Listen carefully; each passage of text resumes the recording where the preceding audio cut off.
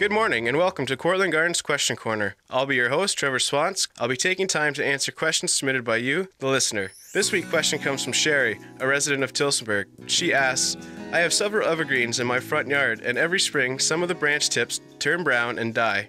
What could be causing this to happen? Well, Sherry, this problem could be caused by two factors. First, the tips could be dying back due to wind and sunburn during the winter. Evergreens, unlike deciduous plants, still transpire water throughout the winter. If there's not enough moisture in the soil before the ground freezes, then the plant will have trouble finding water to replace the moisture drawn out of the plant by excess wind and sun. To help your plants, you can build a wind and sun break out of burlap. Simply build a wall with stakes and burlap in the direction of prevailing wind and sun. It is not necessary to wrap the plant completely because we plant evergreens so that they can be viewed in the winter, and covering them would defeat the purpose. Another reason for tip burn could be salt damage. Salt drifts from nearby roads and can build up on buds and leaves.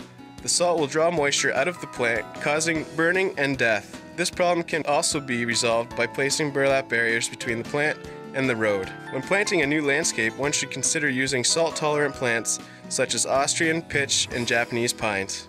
Join us next week to hear the answer to another exciting gardening question on Courtland Gardens Question Corner. I'm your host, Trevor Swance, wishing you all good gardening.